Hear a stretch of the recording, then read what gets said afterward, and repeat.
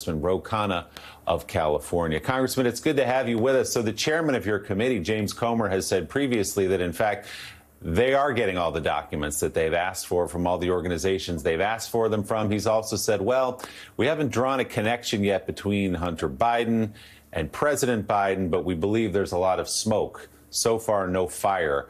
What is your sense of why they're going through this exercise and where it ends? I'll talk about a downshift from your previous segment where we're talking about the inspiring March on Washington and Dr. King and now the petty politics of the modern House. I mean, what we should be doing in the House is talking about legislation for the racist shooting in Jacksonville. What we should be doing in the House is talking about economic costs, child care costs. Instead, this speaker is not focused on the issues that people care about. I didn't get one question in my town hall last night on Hunter Biden or Joe Biden. And that's because the American people know the facts. Joe Biden, there's not a single shred of evidence that a single payment went to President Biden. And Donald Trump's post reveals everything. It's total politics. It's because he was impeached twice and he's running in 2024. They want to try to bloody up the president for 2024. This is all politics and has nothing to do either with the law or helping the American public. So, Congressman, while the Republicans are focusing on this potentially impeachment inquiry, one thing the American people probably do care about is the federal government staying open. And as we just noted, there's not a lot of time to get a deal done. There had been some momentum to perhaps some sort of short-term spending bill passed.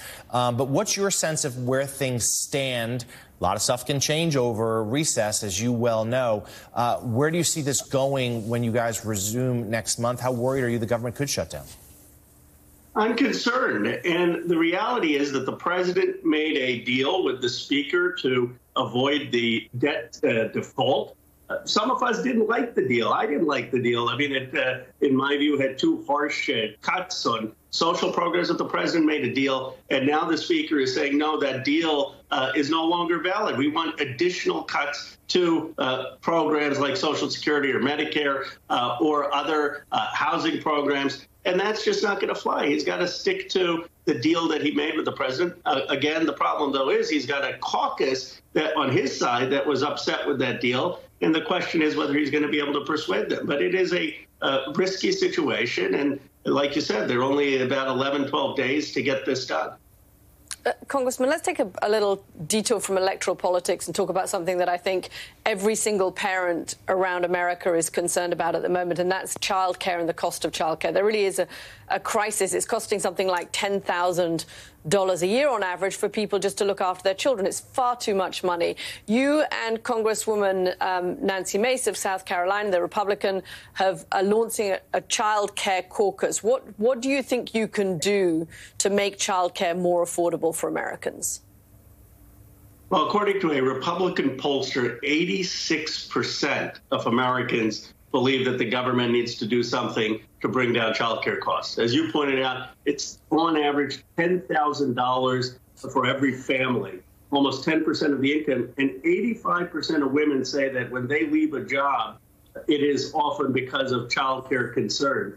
So we need to do a few things. One, we need to provide more government support for child care. On September 30th, there's a cliff. The American Rescue Plan funding runs out. Almost 70,000 child care centers will lose money.